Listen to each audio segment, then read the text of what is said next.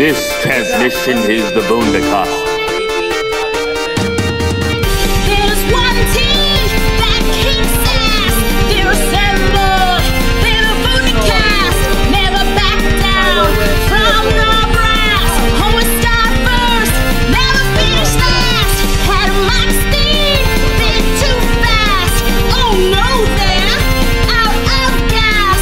It's okay there. Just a podcast. They're the greatest. We're the Vundacast.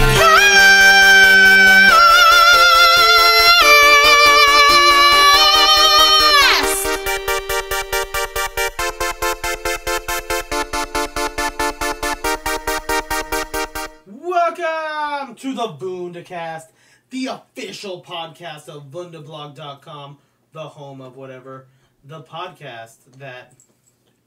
Strong am I with the Force. That's right, Yoda. Strong are we with the Force. And today is a very special episode of the Vundacast. Here I am with the newly awoken Danielle. How are you newly awoken, Danielle? The Force has awoken me. That's right. She's forced awoken all over the land. I can't believe there's not a line of like Force Awakens alarm clocks that are called like Awaken with the Force. I'm sure. And they put like a little like something that like vibrates on like your arm and it like just slowly like tingles you awake or something. I'm covered in dogs right now, so I apologize if I sound a little strange. Yeah, we're hanging out with these dogs because it turns out that Darth Vader told me that, actually Duke told me. No, wait, hold on. This isn't. How do I make this soundboard clip make sense? I don't know. Just say it, Darth Vader. I am your father. That's right, Duke. I am your father. That's my favorite. God damn it. Am I killing him clips with the sound? Hey! Yeah, The story of this podcast I gotta make sense of is context. Solo, a Star Wars story. Yes. Okay, and we would like to let everyone know. Every nutty know. Everyone know. Steven's super ready to podcast right now. Dad. It's not wise, I've said it won't be. Because I love Chewbacca. And all these assholes online wanted to take Chewbacca's money away this weekend and pissed us off. All weekend I was fuming with Sith-like rage. Right? Okay, I think That's enough of the general soundboard. Yeah. But we do have a special guest this episode who might come in and out.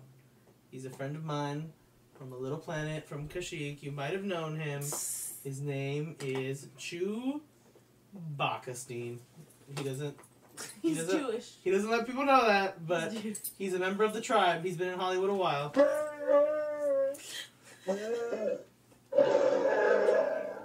I'm not being anti-Semitic. I'm sorry, Chewbacca. I'm just saying. Everyone changes their name to something less Jewishy in Hollywood. That's what people do. That's what Chewie did.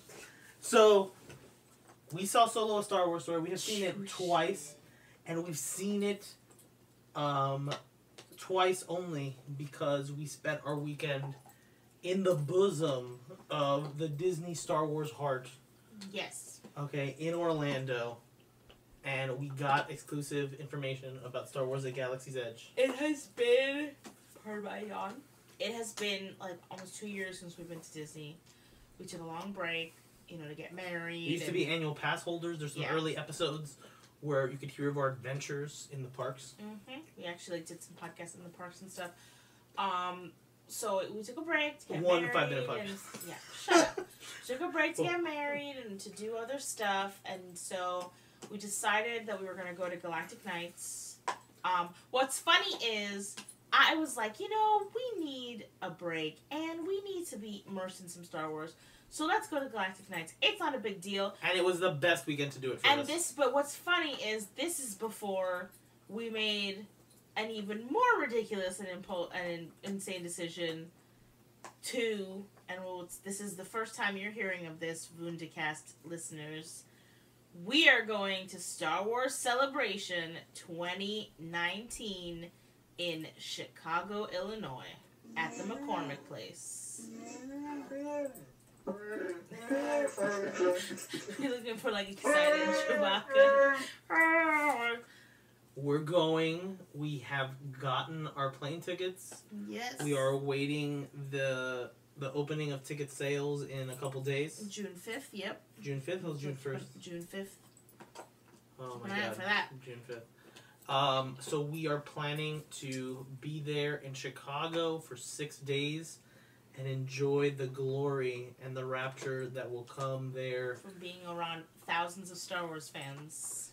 It will be the halfway point to episode 9. Mm-hmm. Like, almost exactly the halfway point to episode 9 from where we are right now in the Star Wars universe. Yeah, hopefully we will get Timeline a trailer. Of fans. We should get episode 9 trailer. There's so many, right now, Star Wars, like, pots being, like, cooked up right now. There's so much stuff So to see. they could show a lot. Like, I think they could have episodes of Star Wars Resistance for us to watch. Possibly. They could have, perhaps, maybe an episode of Jon Favreau's new show for us to watch. They might have news on what Weiss and Benioff from Game of Thrones are doing in Star Warsville, even though by then they should still be in production on Game of Thrones. Also, next year is also the end, in, I believe, summer and then fall, Disneyland and Disney World, respectively, are opening their Star Wars Galaxy's Edge theme parks. And we just went crazy because this weekend at Galactic Nights, they told us all the name Yes. of what the land would be. Yes. And we just saw Solo now for the second time, and they put the name in the movie before they told us. Before they told us. L3 is the only one that could get Lando to Blackspire, and that's Blackspire Outpost, where we will visit. Which will be the name. Blackspire Outpost will be the name of this planet that we will be visiting at Galaxy's Edge. The village, and then it's Batu or something like that. Is the Batu. planet. Batu. Batu is the planet. Blackspire, Outpost. Blackspire Outpost is the name of the village. And it's really, we sat through basically an hour-long panel that they had in the Indiana Jones stunt show stage that was opened by Warwick Davis, who is also in Solo: A Star Wars Story. For the listeners who don't know what Galactic Nights is, Star Wars at Disney has kind of taken several iterations. They had Star Wars weekends at one point during the maze where they would have something going on every weekend. They had that for a long time. They had that for a very long time. 15 years or so. Then they basically decided, once they bought Star Wars from from George Lucas, they kind of decided to phase those out, and they started doing more specialty Galactic premium Nights, events you'd have to buy into directly. Buy into to go. But this is all kind of a prequel to their big goal, which is now to open this theme park, which will be a totally immersive Star Wars land experience. And it totally feels like when we're there at this event that is from like 6 p.m. to midnight at the park, exclusive for the people that bought into this extra event. One of the things they were selling with it that we bought into was like a meal package where we each got 5 different of their meals to sample, and they had such like a large variety of like extra fancy food, and you could just tell that this is all of like their research for the park. Like, what is selling well? What do people like? How does this work effectively? Do you guys want to eat? On a small scale. What's so interesting is that Disney meal plans and packages for stuff like this, they're not shoving hot dogs and hamburgers in your face. This is, you want to eat duck, you never eaten duck, you're going to eat duck. You're going to eat crawfish, you're going to eat Do you want a fancy glaze on your drumstick? Here it is. Yeah, like, I'm talking, they really go all out for these little tastings.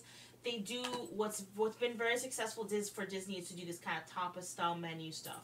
So they sell you snack. They're usually like $8 a piece, and then they have specialty drinks, and they sell it, and it really works for them because people love the fact that for like because a normal Disney meal, a sit-down meal at a restaurant where you can get the fancier Disney food, is very expensive. Very, very expensive. For 2 people, it's $100 easy. I would say For two people who aren't like trying to be frugal, it'll turn into $100 easy. You and me, we would keep it to like 60 and 70 because you know we'd watch and but share we don't drink and whatever. alcohol. Like we don't go hard like that. Yeah. But if you're buying alcoholic drinks, if you're doing all this kind of stuff, $100 easy for just two people. Imagine a family of 4 or 5. The most we ever spent was when we went to Le Cellier and we did drink. Yes. And we had got, $45 steak. $150. It was $50 steak. Yeah. And it was the best freaking filet mignon. If you have a chance to go to Le Cellier and spend $150 on a meal, know that that's the best meal that you will probably ever have. We're the like snootiest. Now we're snooty. We are not rich. We just don't have children. Yo, I am 31 years old. I hope that I've at least been able to spend. And I've only been able to buy one steak. $150 meal with $50 steaks in my 31 years of life. Exactly. If that's being snooty at 31 years old, then I guess that I'm in the upper elite 1%. I don't want the listener eating ramen out of like a bathtub right now for some reason. To hate us? The bathtub to be like, but no, but seriously. Yo, I just eat $11 Chinese food. Like, F you. Exactly. So Galactic Nights, basically what it is, it's a special private event, you know, from around, it starts around 7 to midnight, where for 5 hours, everything is Star Wars centric. So they have, you know, photo ops, they have with different sets from the movie, like not the actual sets, but like replicas of the sets. They have character photo ops. They brought out that are themed food. They brought out themed the famous drinks, themed alcohol. They brought out the famous what is known on the internet as the Smut Hut, where Kylo Ren and Rey touch through the Force. That was a great photo op. That was a photo op. A lot and of had Kylo a long Ren line. and Rey. Yes, a lot of Kylo Ren and Rey cosplayers. Oh, that's the other thing that's positive. That's great about these kind of separate events is that people get to dress up in cosplay, which is something you're not allowed to do on a normal day at the park. You are allowed to dress up in cosplay when you go to these things, so you see a lot of people. I saw this amazing couple that had made their baby stroller into an X-Wing. It was awesome. Complete with a little R2-D2 on top, all out of cardboard and prayer. I'll put that on the podcast art. Yeah, I got pictures. Because I've started doing like little mosaics of I was very careful but I told them, I was like, I want to take a picture of your stroller, but I don't want to take a picture of your baby, because that is weird. So I was very careful to get the angle just right, so I would not get a picture of the child. But just the manufacturing of an X-Wing stroller. It was beautiful. It was so gorgeous. It was amazing.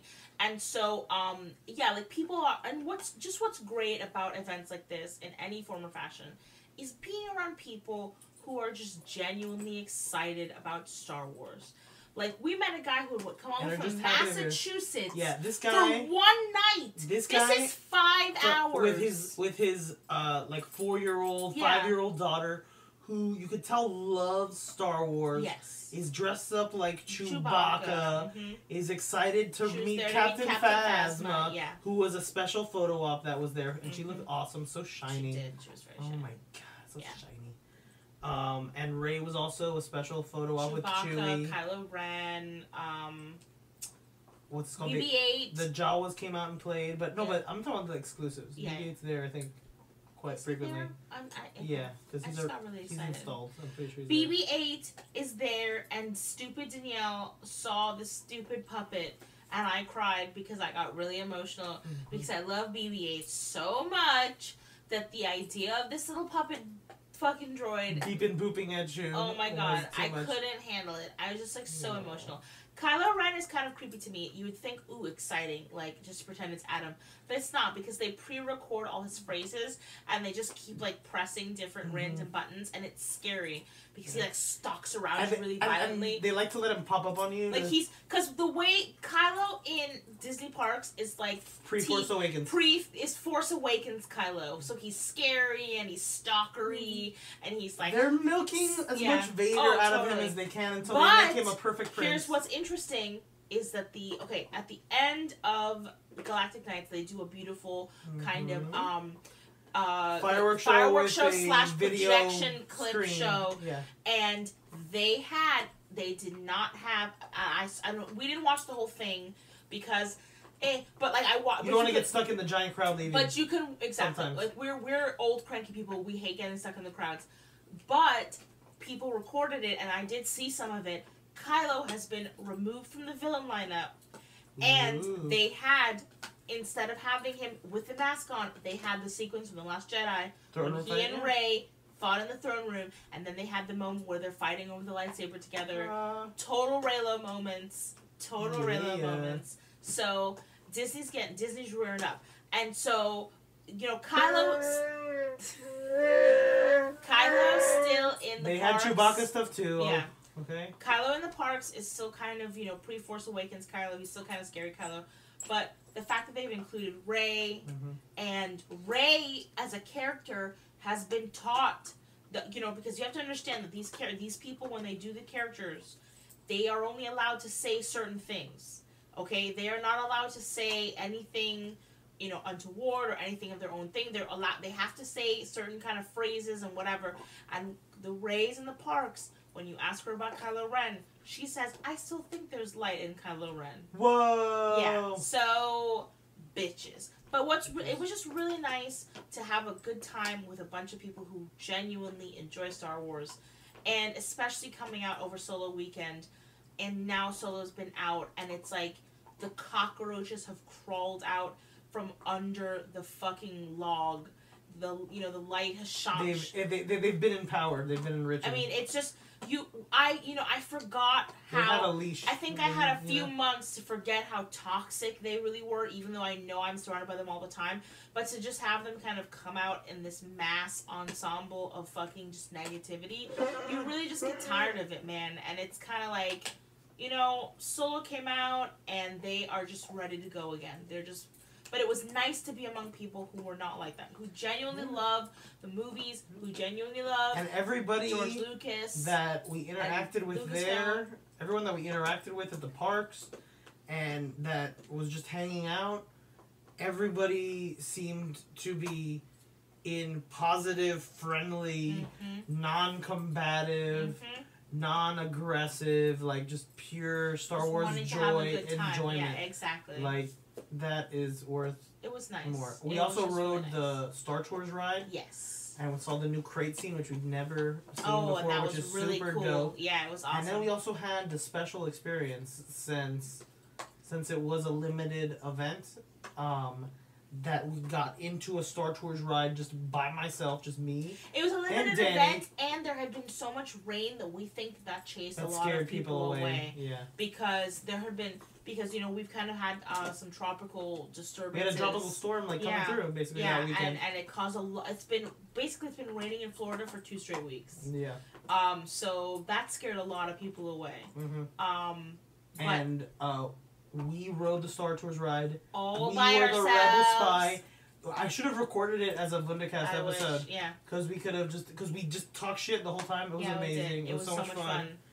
Whoa. I highly recommend, if you have the chance to be alone at Disney and do everything by yourself, do it, rich people. But the crate sequence in Star Tours was really impressive. It looks so amazing. Oh, and then another fun thing they did was they did the Rock and Roller Coaster as Star Wars themed. So the way they did Star Wars theme was they turned off all the lights in the ride, and they set up projections. And they set up little projections of like the Rebel symbol and the Falcon and stuff. And then they played Star Wars music. Star Wars music. And so what was great about that experience is I and another woman she said and in my head I was thinking it, but then she said did they make the ride faster? It felt faster. And I said to her, yeah, it did feel faster. I don't know if it was, it was the music. Because normally, if you've been on the Rock and Roller Coaster at Disney World, Hollywood Studios, it's Aerosmith music. So it's really fun and kind of, and then there's you feel like you're cruising. But with the John Williams music over it, with the Star Wars music, it felt so urgent. It felt so like, we're really... Like, it felt what it feels like to be on the Millennium Falcon, traveling through hyperspace, getting through the Kessel Run. It felt intense, and it was really fun. Which makes me so excited about Star Wars Galaxy's Edge, because I remember when I was a little kid going to Disney, and I'd go to Space Mountain, and you just look up at Space Mountain at that star field with, like, the giant asteroid zooming by. And it looked so good then, but you could still see some of the seams. You know what I mean? But it was enough that you just could suspend disbelief that you're really looking into space. And to know that they're planning and have spent like 3-4 years figuring it out, and they have 7,000 people organizing it, and construction people working 24/7, It says, and are bringing in people from all over the world. They are building full-sized AT-ATs these to are the scale. things that we learned at the little the half an hour to an hour panel. Yeah, they're building full size. They have to get Chinese people to build them. AT-ATs. What was very interesting that we learned about what they're doing is, because they don't want construction to stop, they basically have construction going 24/7 on different continents. And so they have different people in different countries making stuff, working on stuff, and I'm guessing they're all shipping it here and constructing and putting it together here like a puzzle. Because they obviously there's so much work involved in making this that they cannot wait to have a crew that's just here and 9 to 5, blah blah blah blah blah. So you can't wait to finish an AT-AT on site. Yeah. And also at the same time build the building around it. Exactly, at the same and all the time, plumbing and all the yeah, things that you need and all the. So what they're doing is 24/7 construction. Shush! Oh wait, hold on. Is there a commercial? We're on express elevator to hell. Going down. 2, 1, mark. What topics do we talk about on the Vundacast? We talk about whatever we like, but mostly we talk about pop culture. We talk about Star Wars. Mira, who's Snow White? She's supposed to be some kind of consultant. Apparently, she saw an alien once. Whoopie fucking do. Movies we've seen. Don't lie. All we talk about is Wanna see- aliens. Oh yeah, right. All we talk about is aliens. All we talk about is bringing things back to Star Wars. All we ever do is bring things back to 1997. Don't fuck around. Yeah, I guess he's right. He's found us out. In your face. Stop selling us out, Steven. Stop telling the truth. I don't want to hear the truth, man. Did you do it? Did you create other work? You opened yourself to the dark side for a pair of pretty eyes, and for a pair of pretty eyes, and for a pair of pretty eyes. Danielle, you are not alone. Neither are you, listeners. Mondays at radiate.fm with the Vundacast. Chewie, we're home. The Vundacast, which is on Mondays at Radiate. Hey Danielle, Yes. co-host of the Vundacast, co-workers. How many nipples does Kylo Ren have? Well, only 2, but they are glorious. To find out how glorious they are, tune in Mondays, radiate.fm. Ray love all year long till episode 9 comes out and beyond. In your Check it out. I am the ultimate badass. State of the badass art. You do not want to fuck with me. Hey, Radiate listeners, you should tune in to us on TuneIn, because the podcast is also there. You should stitch yourself to us on Stitcher, because we're down. And if you want to Google Play with us, our podcast is also on Google Play. But me, I just use iTunes to subscribe to my own podcast. Great. That's just fucking great, man. Now what the fuck are we supposed to do? Where's the real pretty shit now, man? You finished? That's it, man. Game over, man. It's game over. What the fuck are we gonna do now? What are we gonna do?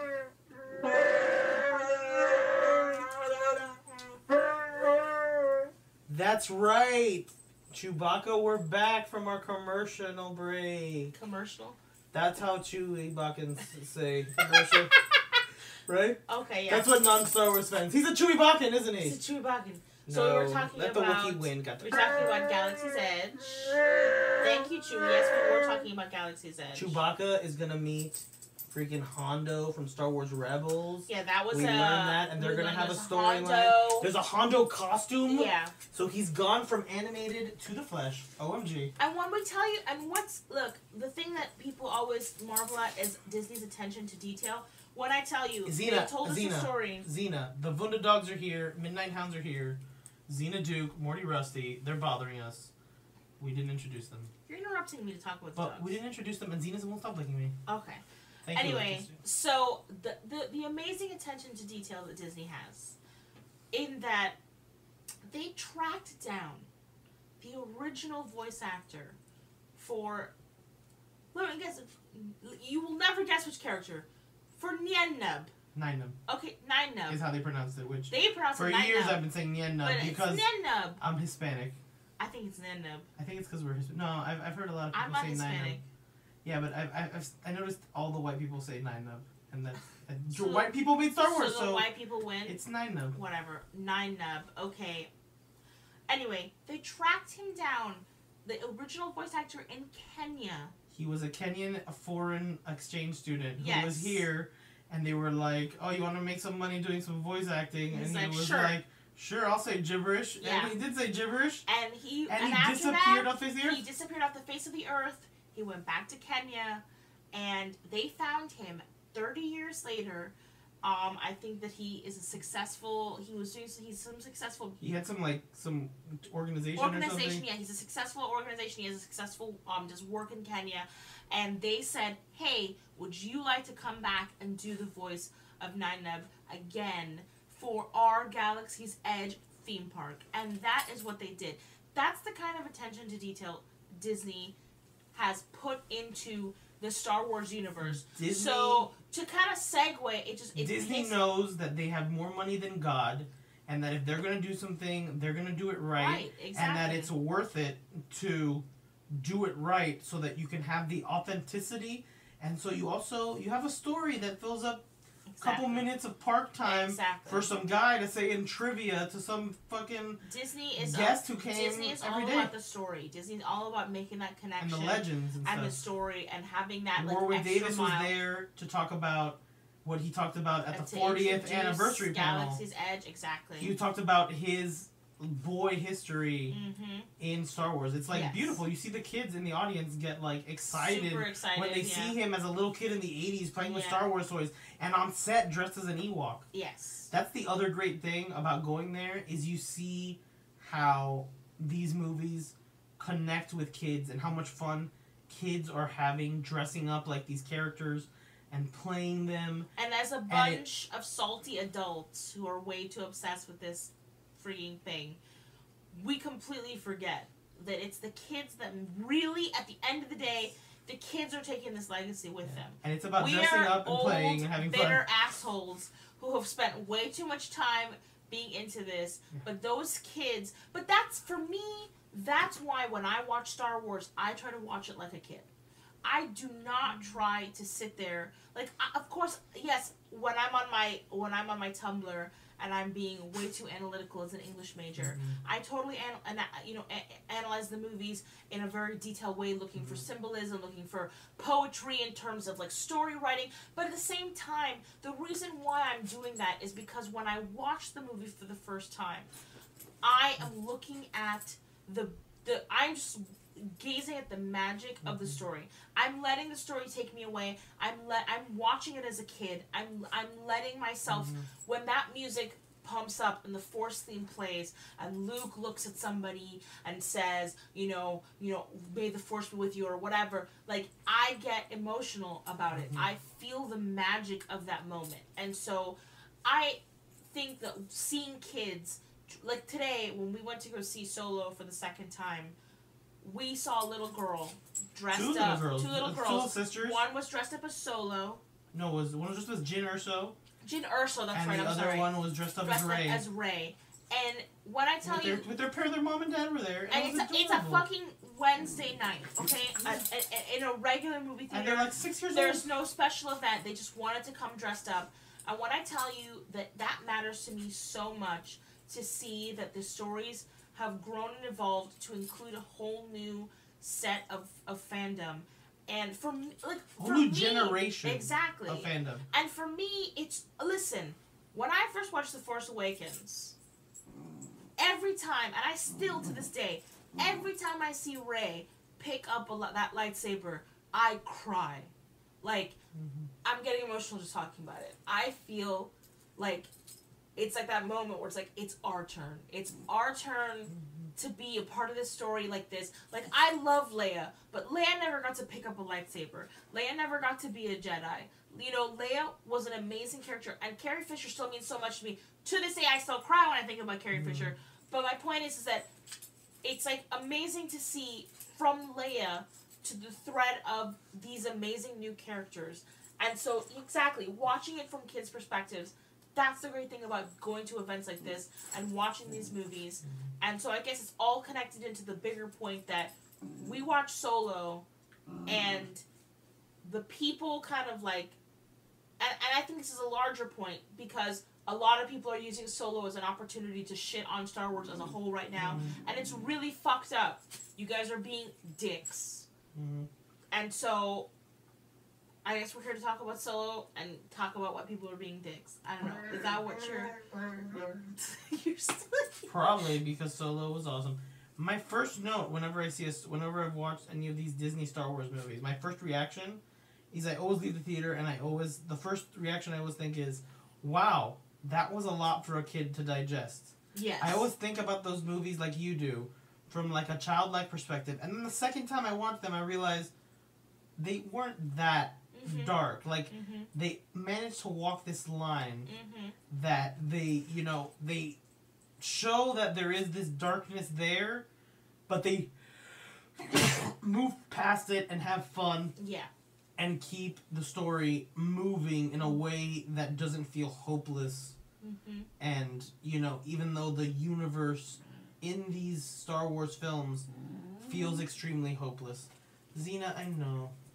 Xena and Morty were wrestling, is what you heard before. And now Xena is saying that, but you have to talk about these fuckboys on the internet, Daddy.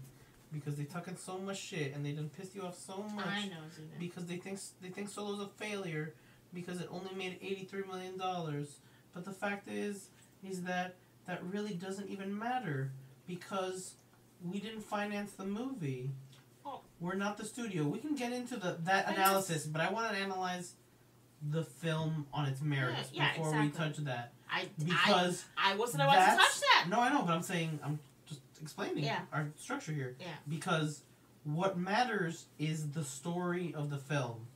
What matters is if it was fun, if it did its intention, which its intention was to be a Star Wars movie in the summer. And it fucking was a Star Wars movie in the summer.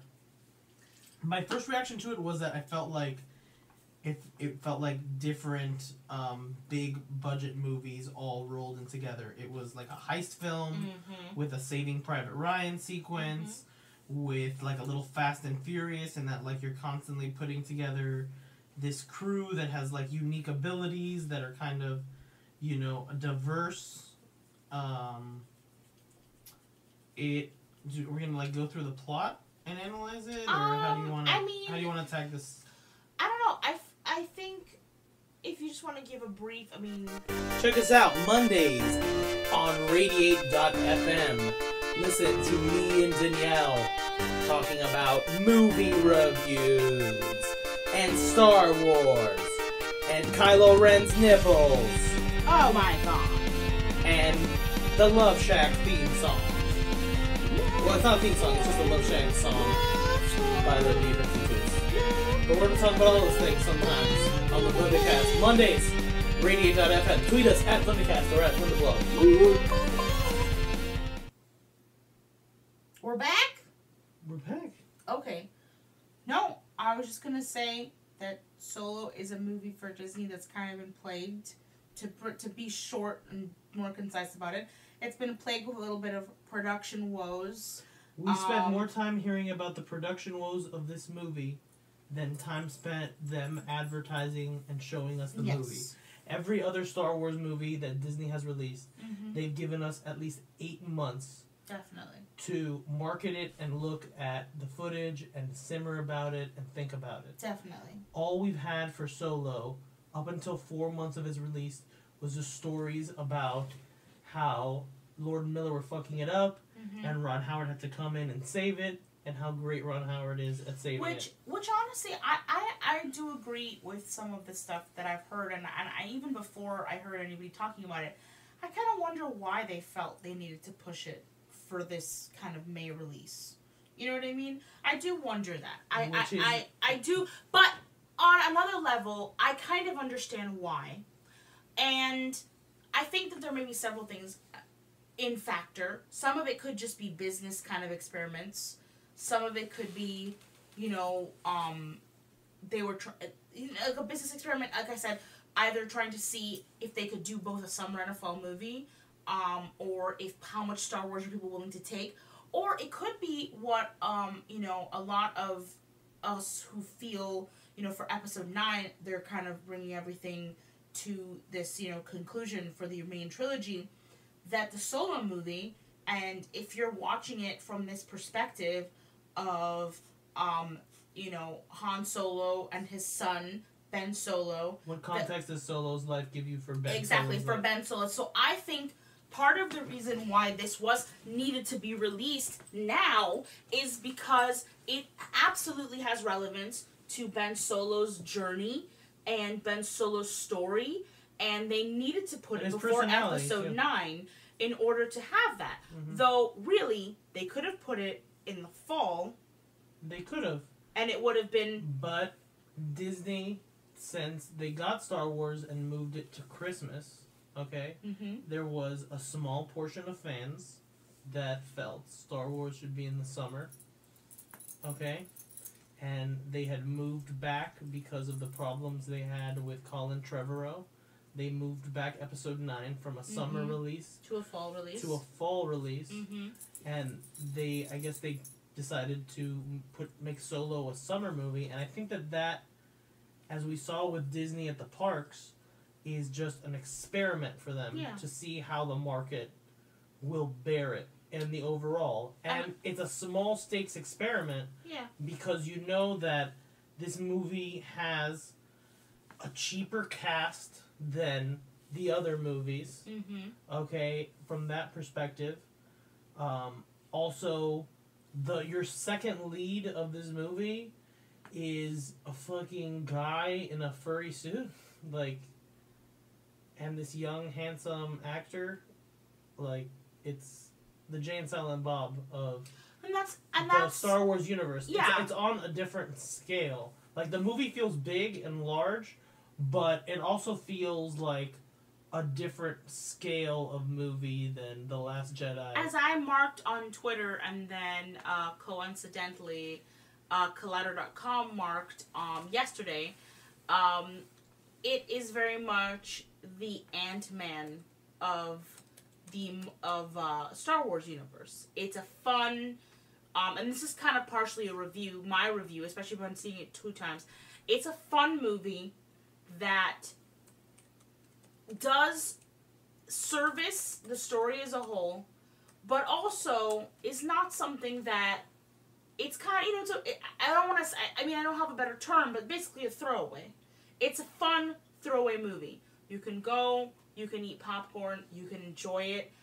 It's very, I think that in terms of world building, that's the most successful thing that it does, because it is so detail oriented about Han's homeworld of Corellia, about, you know, the crime syndicates, the Crimson Dawn, and the Hutt Cartel, and these kind of moving parts within the Empire. Okay. It's detailed on, you know, kind of like what different species are dealing with during the Empire's sort of reign, and the different characters. And that, for me, is what kind of makes this, not what kind of, is what makes this movie super successful in terms of entertaining me. Because my favorite part of Star Wars is the detailed world building that exists, where you can really delve into.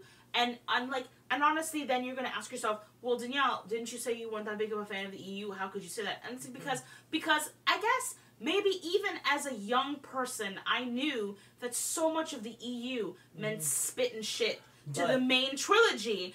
And it did. Like, and I was smart enough to know that even before. Or it's just a lot of extra sprinkles. Like, it's just like, Whereas like, just now, a bunch of extra stuff. Whereas now, because Lucasfilm and Disney have concentrated themselves on building everything around It's a this tighter complements exactly. So everything I read, if I read Leia of Alderaan, or I read Bloodline, or I read Lost Stars, or I read Last Shot by all these authors, or even the novelizations of the films, I'm getting details that matter to every part of this story.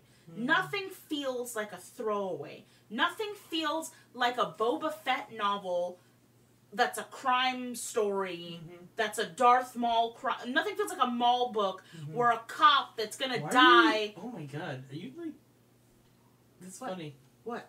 Huh? What? This is humorous to me. What's humorous? Huh? What's humorous? Because you're basically, right now, on our podcast, the Vundacast, Mondays on Radiate, you're basically shitting on EU fans. I'm so sorry. And Steven, this guy over here, yeah, you guys, he was on the Star Wars Legends podcast this weekend. I'm not shitting on EU fans. Where I hung out with EU fans. But I'm not shitting on the and fans. And defended Solo and the Disney Star Wars to people who are very, very contemptuous of Rey and Kathleen Kennedy. Okay. And Star Wars. But I don't think that's fair. I am not shitting on the fans. Currently. I am not shitting on the fans. Yeah, you're shitting on how Lucas... I'm shitting on... let everything, I'm shitting on for profit. I'm shitting on the EU. I'm shitting on the original Legends EU. Not all of it, and not all of it, but a lot of it. But on the lack of continuity, on the lack of a cohesive story unit. But George Lucas purposefully mined those novels for money to an abhorrent extent. Like the fact that there is like 50 of them or 100 of them. No, I'm pretty sure there's hundreds, if not thousands of novels. And what if not thousands. And I'm sorry, but even as a Star Wars fan, for me, it just got it got so convoluted, and so little of it actually mattered to the central themes of the story that was being told. This is why I appreciate, and you know what, you guys can call it. They can call it simplicity, stupidity, dumbing down. I'm sorry, I find it a cohesiveness of a thematic material, because everything that I read in the comics and the movies that I watch and the TV shows that I watch, they all point to central thematic tenets that enhance the main trilogy and any spin-offs and the stories themselves. And I find myself mining it for content. When I read a phrase in a book that's so like, oh my god, this is like episode 9 related, this is like this, that related, I love that. I think that it's like putting together a big fucking puzzle. And I really appreciate that kind of attention to detail. So yes, I am not a fan of hundreds and hundreds of novels that literally fizzled off, you know, to one fucking point. You guys love that stuff, and you feel that that's detailed, but to me, the problem is, thematically, that stuff didn't unify. Didn't feel as deep or as meaningful. As meaningful, because especially since, even for George Lucas, in his prequel trilogy, he threw it away. He used some of it, but he didn't use all of it. No, he sprinkled it in. He sprinkled it in, like, here's a detail, here's a detail, here's a detail. detail. Some chick that we pet in a comic. I feel that Lucasfilm now is far more respectful of the EU material, because they use, like, real characters from the other stories and incorporate them into the thematic material. And the thing, too, is that they have more cohesiveness in how they release everything. Yes. So they never, like, make the misstep of, like, releasing the Rogue... the first Rogue Squadron book, you know, 5 years... setting it 5 years after, you know, the last 2 books or whatever. They're paying so much attention to timeline. They're paying so much attention to where does this story fit within the larger story, within the narrative, within the prequels, within the New Hope. You know what I mean? I'm sorry, I just appreciate that. So Danielle went on... a huge rant on the fuckboys on the situation this weekend on Twitter that I'd like to read through this thread. Oh, jeez. Because it's a 7-part thread. Yes. Which is part of the reason, and you hashtagged all sorts of stuff, which is part of the reason why we were like, somebody, Collider, mined tweets for information. What was our supposition? You're telling us out of context, but yes, okay. Well, you spoke about it earlier, and then you moved on to a different area before I could continue with it. But it was a jab. Mine was a jab. You just wanted to jab? Yeah, I wanted to jab. But if you wanna. But I think it's a very well written thing. You're very sweet. Okay, go ahead. This is a thread. I don't want to make sounds with my mouth about this in a podcast, though I probably will anyway. So maybe this will satisfy me. It will not satisfy me. I'm sorry. It never satisfies. Now, as you see headlines decrying the underperforming box office for this weekend, you're going to get the Gristle Rondas and other Star Wars fanboys, parentheses, and I use the term loosely, cackling and whooping that they have won, quote-unquote, something. It's all a trick for their view count. Don't listen. First off, Solo did better money than the last 4 years' worth of Memorial Days. It's made $101 million estimated. It made 103. And it isn't Monday yet. The movie is not a failure. When underperform is gleefully croaked from these people's mouths, they mean for a Star Wars movie. If Disney is going to start treating the Star Wars franchise like the MCU, I think everyone is going to have to adjust their expectations of what a Star Wars box office should look like. No one faults Ant-Man for not making $1 billion+ at the box office. Solo, a Star Wars story, is Lucasfilm's Ant-Man. They knew this. That's why they let it compete with every other summer movie. They aren't running scared from you glorified septic tanks with keyboards. They aren't going to change tack for you. You're not going to single-handedly destroy anything. And I, in my effort to be a Star Wars fan, am not going to let this weird culture of, if it doesn't make $1 billion, it's a flop, crap keep pissing in my damn cornflakes and stop me from having fun at the movies. TLDR? What the hell's that? Too long didn't read. Oh, that's what that means? Yeah, too long didn't read. Oh, hey, I thought it was something about the Dark Knight. Oh my god, you're so old. I thought that was about, like, drinking. I don't know, man. I liked hashtag Solo, a Star Wars story. Box office whiners are fuck monkeys. Have a great Memorial Day weekend. I still stand by what I said. And it's not that I don't acknowledge... You can find that at Cardigan Vixen. Yes.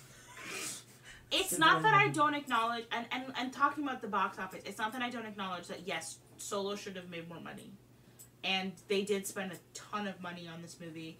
It really would be in a better position if it was going to make $800 million. Well, the reason I think it underperformed internationally was because, unlike Rogue One... Mm-hmm.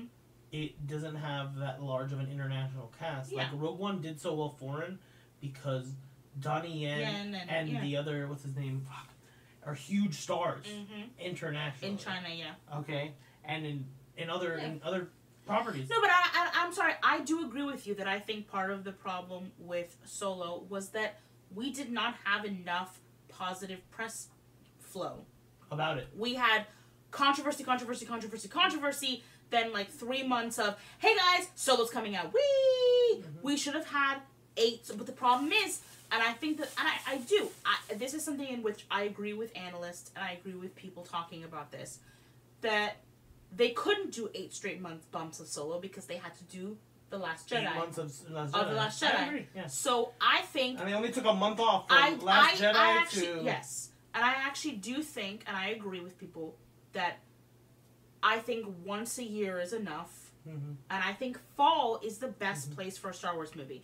I know people think summer, but I really don't agree. I think fall is the best place for a Star Wars movie. Also, Solo did not have the privilege of The Last Jedi and that there wasn't Avengers Infinity War, before it. Because Disney pulled so much attention to make sure Infinity War did its business and made $1 billion. That really Solo turned on the heavy flow marketing after Infinity War had cleared what it needed. Solo suffered. It did. But my theory is that Disney's releasing 5 huge movies this summer. They're eating more of a shrinking market in the summer movies. Absolutely. And they're trying to beat the shit out of everyone else, even if it hurts them a little now. They know that it's a down payment for everything else that matters. I'm sorry, more. and listen to me. What is amazing to me, and we have to, I'm sorry, you have to acknowledge this. Has to be acknowledged.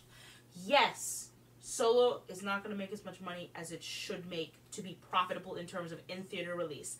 Yes, you know, this is a bad, they should have made way more money, blah, blah, blah.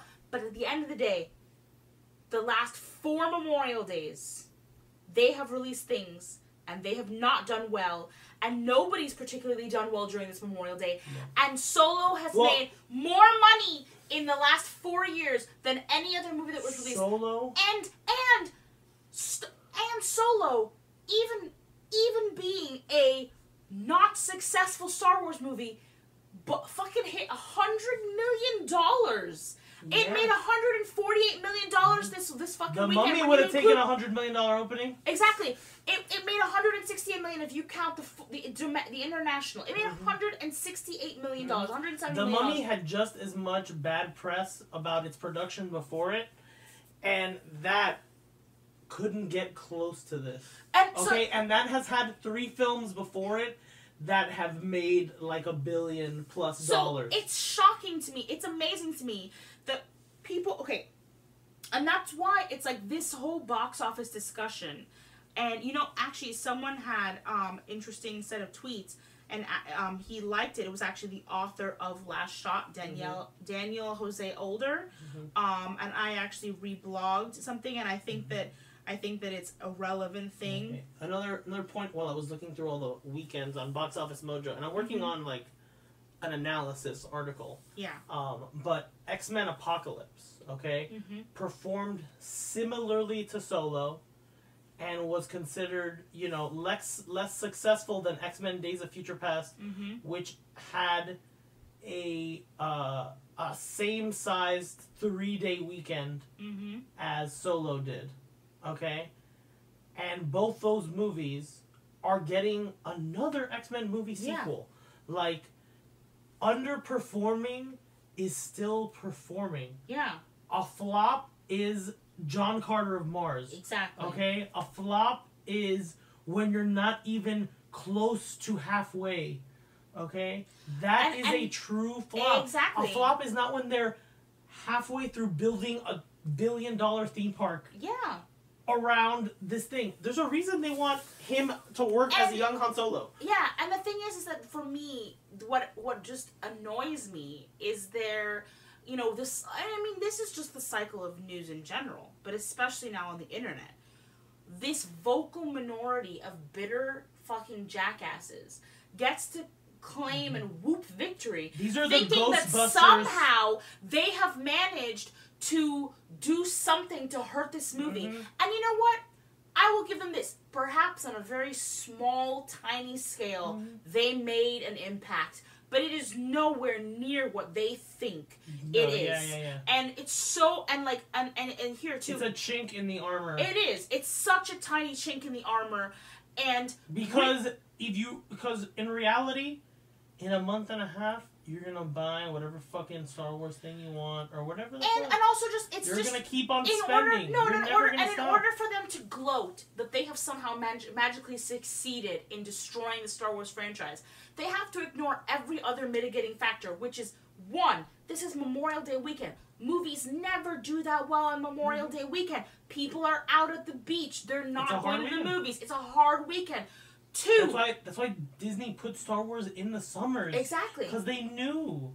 2. This movie had way less time to be advertised than any other fucking Star Wars movie. Okay? 3. Yet, honestly, the truth of the matter is, it's a prequel. Prequels don't always do. They really make don't as much do money. As much money. Especially when it's the prequel sequel. Because it's literally a prequel sequel. A prequel to a sequel. To a prequel to a sequel. Like, exactly. It is the most confusing explanation. Yeah. To have to explain to people that this movie takes place before Rogue One, but after the prequels, but before 1977. Yeah. Like, it is confusing. It's work. And the thing about it is that honestly, yes, another 4 or 5, whichever number I was on. The truth of the matter is that I think, you know, like, people. Solo is not the movie, Star Wars movie. The whole world is going to be super excited to go see. But it is what it is. But enough people are going to be watching it. People are going to see it, and people are going to watch it for a good large chunk of this summer. Yeah. over and over. And my thing about It's gonna keep on making money week in and week out. And my thing about it is this, and even if it doesn't, it'll make money when DVDs come out. It'll make money when people see it on TV. And my thing about it is this also, is that this movie has good word of mouth. I have not, like, unlike The Last Jedi, where people walked out of, or the vocal minority, I'm sorry, not everybody, but the vocal minority walked out of like, how could Luke? How could Luke? Yeah, like, everyone a lot of people I've seen have walked out of Solo going, man, I thought that was going to suck ass. Yeah. And I actually enjoyed myself. Everyone had their expectations lowered, and everyone seems like they were surprised with how much they enjoyed the results. Even this guy on the EU podcast I was on, Michael, his original reaction video was like so like disgusted by the movie, and then 2-3 days later he's saying that he realizes he just, he had a reaction to seeing Darth Maul pop up. Yeah. And that was the last thing that stayed in his head when he was walking out of the theater. But the other 98% of the movie, he was having a great time, enjoying himself, and happy with what he was seeing on screen. This is what Danielle Jose Older tweeted today, May 30th. Because there was an opinion piece in the Washington Post about Star Wars is faltering because it's obsessed with something about whatever. And he wrote, have yet to read a convincing explanation as to how a single movie which debuted at number 1. That's another thing. Yeah. It debuted at number 1. Yeah. A flop doesn't debut at number 1, guys. No. Even while coming in way below expectations. And it killed Deadpool 2. Deadpool 2 dropped 77%. That's So, ridiculous. Even while coming in way below expectations means that one of the most successful series in history is faltering. This feels like such a reach. And it's not like it was only big in the long ago past. TFA destroyed box office records, and TLJ wasn't far behind. Further, the Rian Johnson trilogy and Favreau show and Resistance are set post Return of the Jedi, not the distant past. I mean, like, come on, man, do your homework. None of the theory made any damn sense. One thing Star Wars is doing is having an ongoing conversation about the past and nostalgia. From Kylo's demand to destroy history to the First Order's Neo-Confederate Empire obsession to Luke trying to correct Jedi failings. Like history, Star Wars rhymes but doesn't repeat. And then someone responded to him with a very astute observation, which is, it is the growth at all costs mindset from the tech and hedge fund world infecting the arts and entertainment market. Even when you win, you can easily lose. And then he wrote, investor expectations are the worst 2 words ever to creep into this space. I completely agree. Yeah. Not everything you make is supposed to make more than the last thing you make. Exactly. Sometimes you make something, and you take a risk, and you see how much you get out of it. Exactly. Or sometimes you shoot for a certain amount, and you make that amount. And if you make that amount, you covered, and that's it. And what's upsetting for me is that it is because there is this section of bitter and that's what's so dangerous and upsetting about it, is because we know there is this subsection of Star Wars fans. There is the famous saying, nobody hates Star Wars more than Star Wars fans. There's this section of negative people that claim they're fans of this franchise, and I don't know how, and they revel in the failings of the franchise because it's something that they didn't want. And the problem with that is that when you're running around trying to tell people, how the fuck do people live in a world where a movie that made $1.3 billion is a failure? I know. How does that, exist? These are just the people that were upset that Disney bought Lucasfilm to begin with. Yeah. Okay, and now that Disney, after having it for almost 6 years, has finally showed a slightest bit of blood. Yeah. They're attacking it and leeching Sharks onto the it. fucking water, dude. Okay? And it's for me, and the thing about it is for me, and that's the thing, and that's why I want to talk about Solo just by itself as a movie, but I can't, because Solo as a movie is also about... by this. Is also part of this whole thing. But I just, once again, I just don't understand how you can pray and pray and pray for more Star Wars. Then you get it. And Disney's like, look, we spent $4 billion on this motherfucker. We're going to make $16 billion. All right? This is what we're going to do. We paid for this. We're getting return on investment. They're making content. This wanted. Content out of your ears. This is the dream, dude. The dream. When you'd go to Star Tours in MGM Studios, you would think they could do a whole Star Wars park if only they'd spend the money and figure it out and blah blah. They're doing it. I'm an adult and they're doing it now. They heard me then, I guess. Yeah, like, and it's just, it's for me, and also too, it's just, I guess look, I'm not saying that people can't like it. I'm not saying that people can't dislike it and whatever. I don't have a problem with people disliking the direction or whatever. Because it is what it is. That's their subjective opinion and I can do nothing about it. I do have a problem when there feels like there's an active, vitriolic, fucking section of what, quote unquote, this fandom, because I am using the term fan loosely, who want to tear down everything about this, simultaneously want to be possessive of it, and yet also shit on it. I don't understand how you can do such a thing. When I see those girls walk out dressed as Jyn Erso and fucking Rey, okay, on a Wednesday night, it's a school night, guys. Like, they have fucking school tomorrow. Like, they do. It might be summer.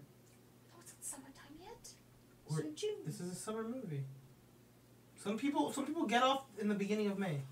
You're arguing semantics right now with me. I'm not trying to. It's just, this is a summer movie. Fine. The whole point of summer movie is kids can go to the movies all the time. Whenever they want. Okay, whatever. Well, we don't have kids. We don't know when kids are in We school. don't know. We don't have kids. We don't know. Whatever. It's Wednesday night. It's the weeknight. Okay, fine. It's a weeknight. It's weird to see a kid in a Mr. movie on a Semantic. weeknight. I feel you. Mr. Semantics. It's a weeknight. These kids are dressed up as Rey and Jyn Erso. I got emotional. It brought a tear to my eye. And I cannot stand that there is a section of this fandom that would look at those kids and go, Rey's a Mary They're not real Sue. fans. Rey's a Mary Sue. Like, go take the longest walk off the shortest pier you can find, man. Like, what sucks is because you can't, at this point, what's unfortunate about the toxicity in Star Wars fandom is it's so hard to differentiate people that dislike the direction and kind of want to have a constructive conversation about it versus these people that are misogynistic, racist, and really destructive in general to this fandom, and you cannot determine the difference between them sometimes. You can't, you try. And that's been the worst part about dealing with the fan fallout online this weekend. Yes. Is that this movie, since it had some plot lines that commented on, sexuality and civil rights. Lando fucks robots. Lando maybe fucks a robot. Probably or fucks at least a gets robot. a hand job, or at least gives her a massage. Sucking in a way she likes. I don't know. I don't know. Something happens. And also a droid asking for droid rights, which was in A New Hope. Okay?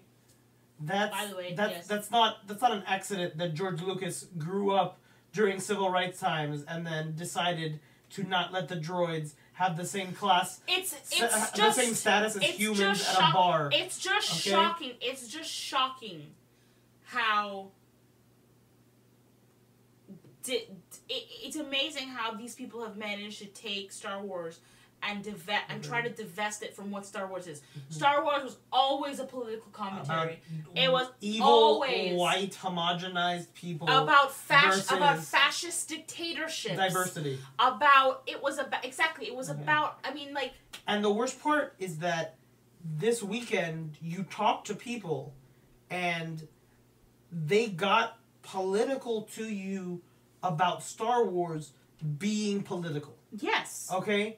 How dare you criticize something for injecting its politics into it, okay, that it always have by inserting your current bullshit alt-right crap anti-SJW politics. It's shocking. Okay? It's shocking. I thought it was just Ghostbusters dumbasses who were into horror movies too much. But it turns out it's also Star Wars fuckboys. Okay? Because the fact that the assholes who tainted Ghostbusters so much that we couldn't get a Ghostbusters 2, they literally fucking cut out... There's a saying in Spanish that is basically translates to you're cutting out your eye to spite your face. You're cutting out your eyes to spite your face. Say it in Spanish too. Huh? I don't know how to say it. My mom says it like perfect. Damn. I'll get a clip of my mom saying it. Yeah. And I'll add it to a podcast Yeah. or whatever. But you're cutting out your own eyes to spite your own face. You're ruining your ability to enjoy the thing you love. Okay? You purport to because love. you can't even fathom how it could not be about you. what you think Yeah. it should be. Exactly. Dude. You're robbing it of not only yourself, but of everyone ever that's gonna come. You know what I mean? And like you're stealing it from the and future. Star Wars, and look, Star Wars, a lot of it is a Western idea. Okay, it is Western ideas. But the point, it's still got universal themes of heroism that transcend Western ideas, okay? Like, the hero's journey, Campbell didn't just study Greek and Roman myth and, he studied all kinds of myth from all different parts of the world. The hero's journey and the hero's myth is a universal idea. So in that way, it is not Western. In other ways, it is kind of Western because the idea of, like, defeating fascism and all those kinds of things, that's a pretty Western concept, which is another reason why people think that it's never really been able to take off in China as much, partly because they didn't grow up with it, and partly because, it tends to have strong anti-government themes, and, I'm sure the Chinese government isn't thrilled about that, you know what I mean? But, like, it's just, it's still universal. And so why shouldn't Star Wars, as a universal idea, reflect the universal globe around it with people from different parts of the world, with people who look different, with women, with men, with all different kinds of characters? Like, what the fuck? That's the whole fucking point. And it's just, it gets really frustrating. And what's amazing is, it's really kind of ironically hilarious that Solo: A Star Wars Story is the most cookie cutter of the recent Star Wars movies. It's the movie they should have enjoyed the most. And so to see them shitting on it and, like, going, fuck this, ha ha ha, Kathleen Kennedy, you're gonna get yours, I find y'all hilarious. Because you guys would have eaten this shit. If this movie had come out first, you would have eaten this shit up. Before this movie, there was a lot of stirring vitriol being aimed at Kathleen Kennedy. Still. For being a woman in charge of Star Wars. And if her name was Kevin Kennedy, believe me. No one would give a shit. But people have it out for Kathleen Kennedy. Absolutely. Because George picked her. Yeah. And because she has too smug a look on her face when she talks to you and fuck you people.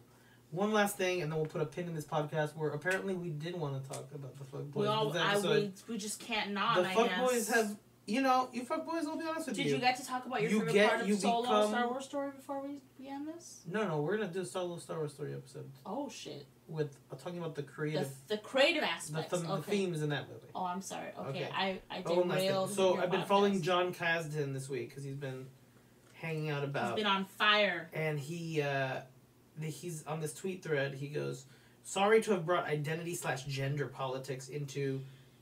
Nope, not sorry at all, because I think the galaxy George gave birth to in 77 is big enough for everyone. Straight, gay, black, white, brown, Twi'lek, Sullustan, Wookiee, droid, and anything in between. Hashtag droid rights, hashtag we are sentient." Then some guy named @RyanDCooper goes, "People have thought so hard not to be defined by their sexuality. And then you go and do exactly that to Star Wars characters." Then John Kasdan comes back with, "Respectfully disagree. Attraction, sexuality has been a part of narrative not only since the beginning of film, see Murnau Sunrise, but the beginning of drama. Read," how do you say that? Aeschylus? Where? Aeschylus? Oh, from the beginning of drama, read Aeschylus. Aeschylus Shakespeare. She's so smart. To exclude the attraction from story is to exclude a basic human motivation.